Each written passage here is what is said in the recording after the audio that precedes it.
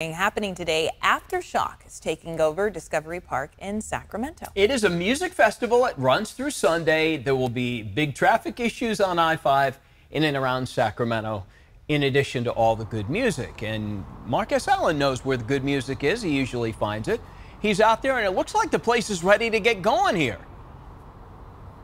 Yeah, it's amazing. 2 weeks completely transforms the 300 plus acres, 302 acres as it were, that is Discovery Park, into this Aftershock. 10 years they've been doing it. The very first band that signed up for it, Stone Temple Pilots, are back. So we've got that going on. And what makes it bigger and better than ever? I don't know, but I know who does know. Jamie McCurry, thanks for joining us. Thanks for having me. All right, so 10 years. What is going to be bigger about it this year? Well, we added a fourth stage this year. We have the fourth full day. So we have 100 bands this year, more than we've ever had. And we're really excited. We have Sacramento's own Papa Roach playing the biggest hometown show of their career.